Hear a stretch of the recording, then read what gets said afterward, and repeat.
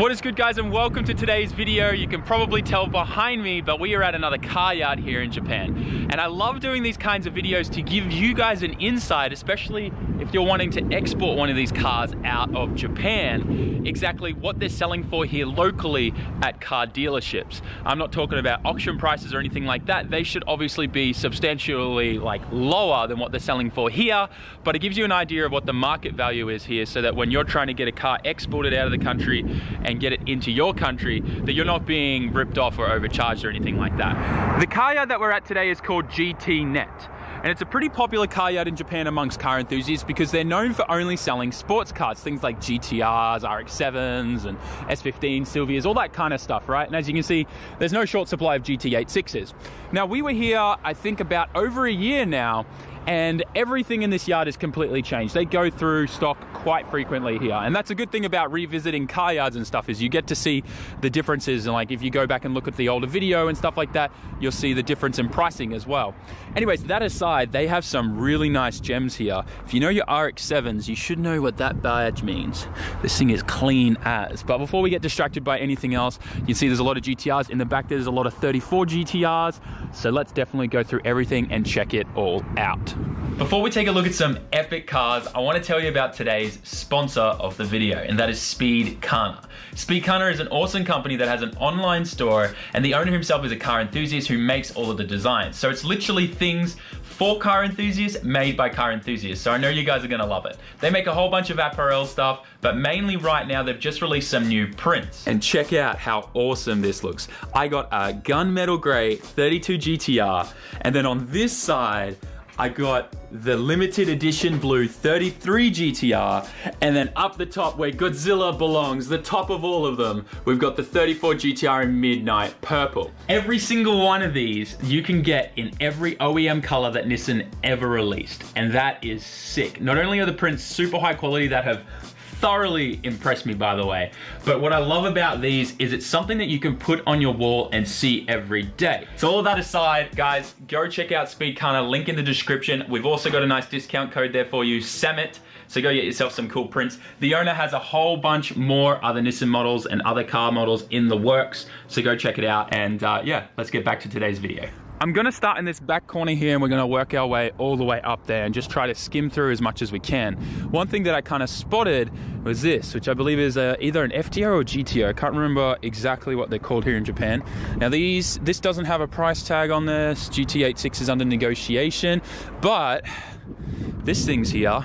Oh wow, that's actually cheap. They only want about, it'll be about 11 grand USD. I'm only gonna do USD prices because right now, AUD is all over the place. I think what I love about this thing is that it's literally on GTR wheels. 34 GTR wheels to be more precise. These things are pretty cool. Pretty sure they've got a 1J in there. Testarossas, guys. They're pretty interesting. A lot of people drift these over here. This GT86, selling for 14 grand. Let's see. Oh, there's a couple Priuses in here too. Actually, I've kind of been wondering how much are Priuses in Japan secondhand. Yo, that's pretty cheap. 9 grand. This one over here is about 5 grand. Geez, okay. Maybe we can get a Prius and do some handbrake entries into somewhere with some McDonald's trays. There's a fair few GT86s here and BRZs. So I think we're gonna kind of skim past these, and we might take a look at them later on. But let's take a look here. We've got this white RX-7. Doesn't look like there's any pricing on that at all. It actually looks like it's only recently just come in from the auctions or something. But over here, got a 370Z. Is it manual? That's the most important thing. Yes, it is. No, I lied. It's an auto. Damn it. I do love these wheels though. The 370Z wheels look so good on their chassis. It's done 53,000 kilometers and they want about $15,000 for it. And then up here, we got another one. They want about 11 grand for this one. This one's auto as well, and it's done nearly 100,000 kilometers. So a lot of people always say, like, Sam, why don't you just get a 350Z or a 370Z? They're cheap. They're not cheap in Japan. They're nowhere near as cheap as they should be. 15 grand for this one, auto as well, done 59,000 kilometers. Another one here for 16 grand. This one's done 50,000 Ks. And this one is also an auto. Yo, I haven't seen one of these Celicas in a while. $3,000 for this bad boy. It's got Wang game. Why not, right? Manual. The only thing about these is I really wish that Toyota brought out a GT like 4 version of this Celica. I think that would have looked boss. But anyways, I was a big fan of Celicas back in my early teenage years. I love the GT4.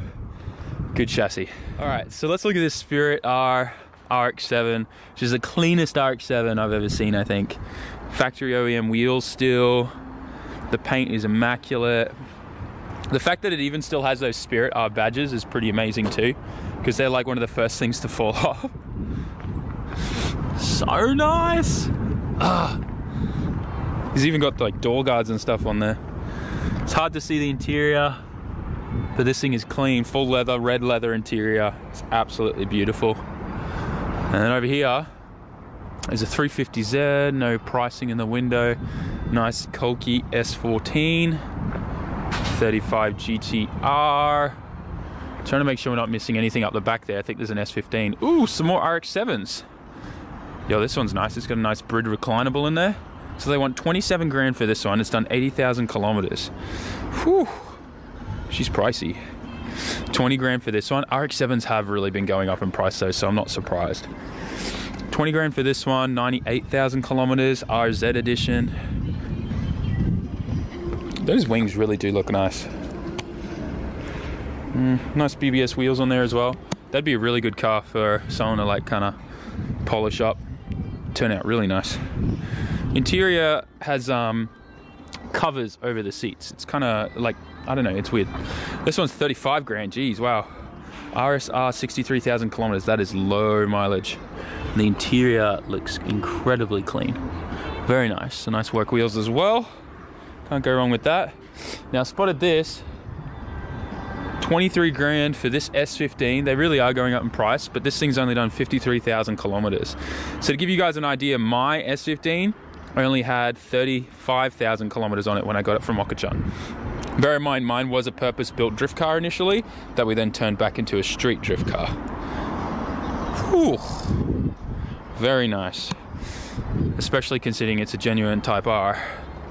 It's already got a nice Bride reclinable in there, or Brid. Apexi Power FC, so it's got some nice bits. 6-speed, of course, S15.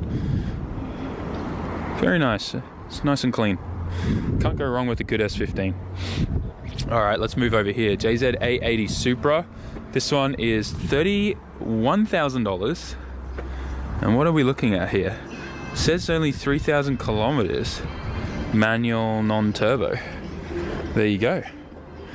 That's crazy, man. Like, these were selling for $3,000 in Australia when I first left Australia 5 years ago. You could literally get an NA manual JZ A80 Supra for $3,000. Like, it needed work. I'm not saying they were in perfect clean condition, but yeah, they were like getting, you couldn't even give them away. This thing is clean. $29,000 for this RX-7. Full CUS body kit's done 65,000 kilometers. Jeez, man, I feel bad for anyone who's like digging into the FDs. FD RX-7s are really climbing up. Another S15. No pricing on this one though. And this GTR here, they want 51 grand. It's done 36,000 kilometers.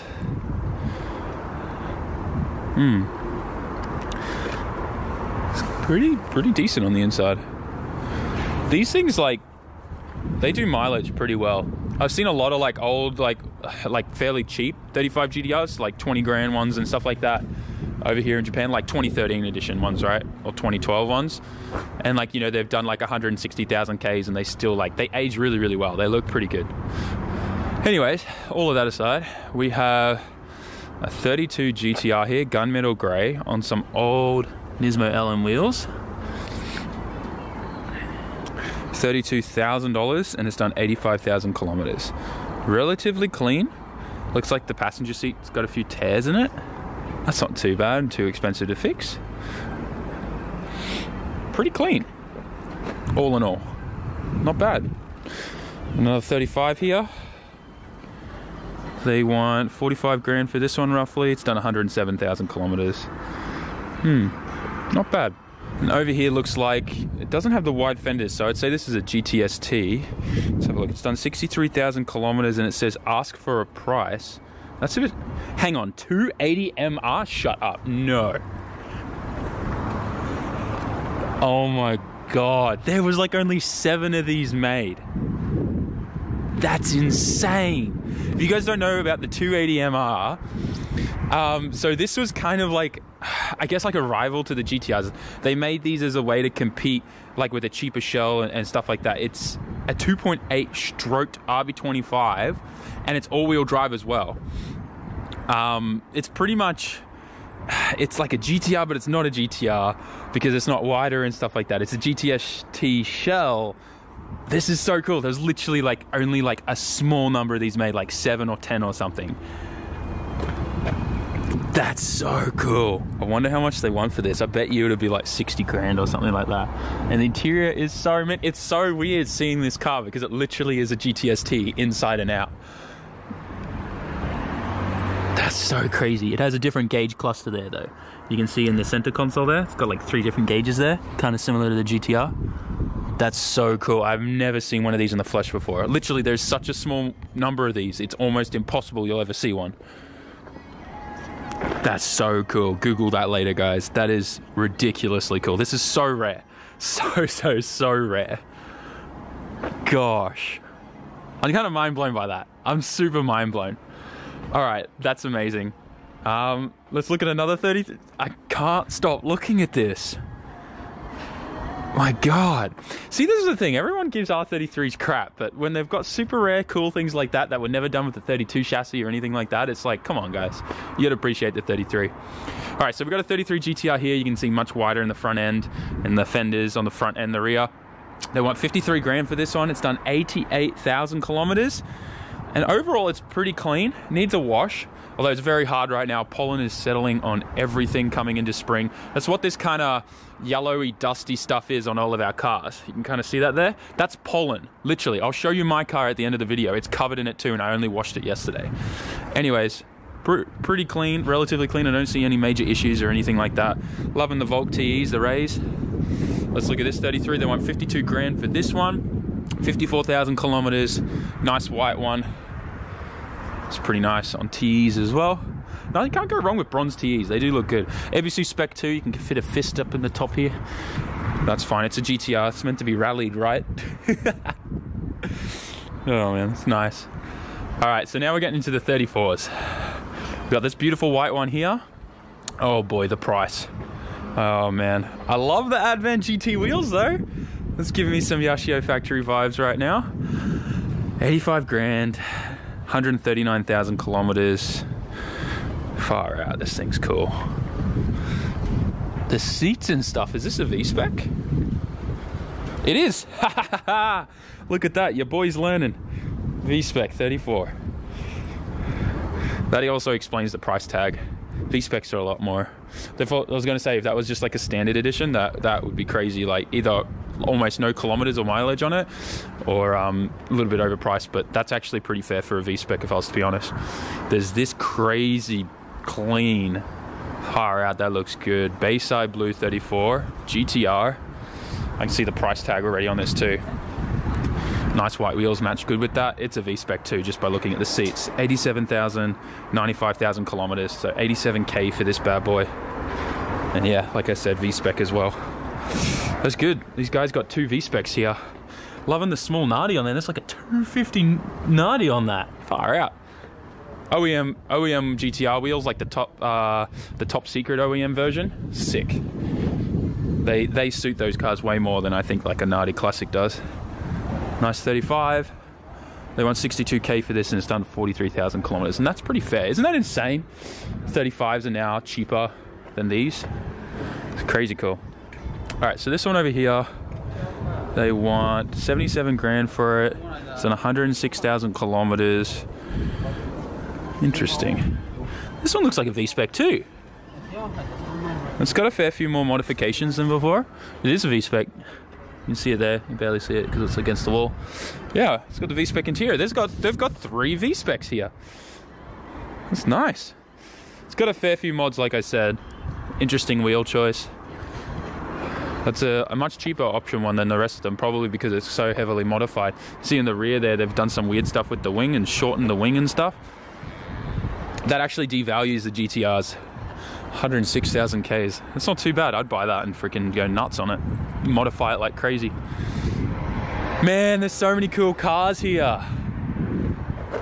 That's good. I still can't get over this. This is my favorite car. Guys, tell me in the comment section, what is your favorite car that you've seen in this yard so far? If you say Prius, please unsubscribe. I'm joking. I love you and your car choices. There's nothing wrong with liking a Prius because I've seen some pretty cool Priuses here in Japan.